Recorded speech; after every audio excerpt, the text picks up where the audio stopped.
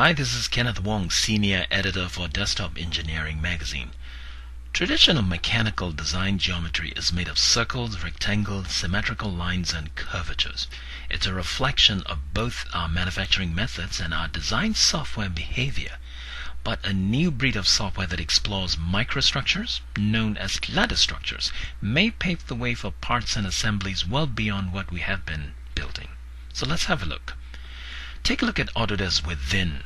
It's a software package that lets you generate lattice inside a predefined space and optimize the distribution of it using stress analysis. You'd usually start by importing a part or some type of topology you want to populate with lattice structures into Within.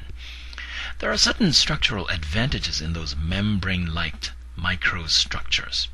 Compared to solids, they certainly use less material, so it adds to the lightweighting trends, and their internal architecture may offer new strengths that we haven't considered before.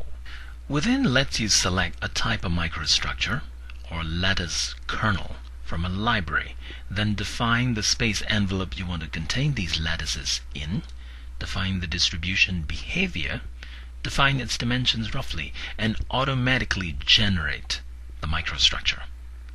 Now this automatic part is rather important, because if you have to build such a structure one stem and one joint at a time to its completion, you'll probably grow old before you can get one part done. The automatic lattice building function in the software is impressive enough in and of itself. But this is only part of Within's toolset.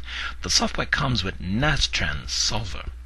So it can run stress analysis, finite element analysis, and structural analysis on your part, then offer what is numerically optimized lattice structure.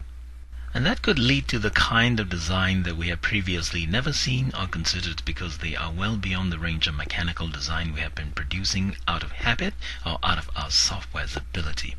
Our brackets, gears, and mechanical housings don't always have to be in L shape or in square boxes, for example. They could look more like creatures out of science fiction. And why not? This is Kenneth Wong for Desktop Engineering Magazine, reporting from within Autodesk Within.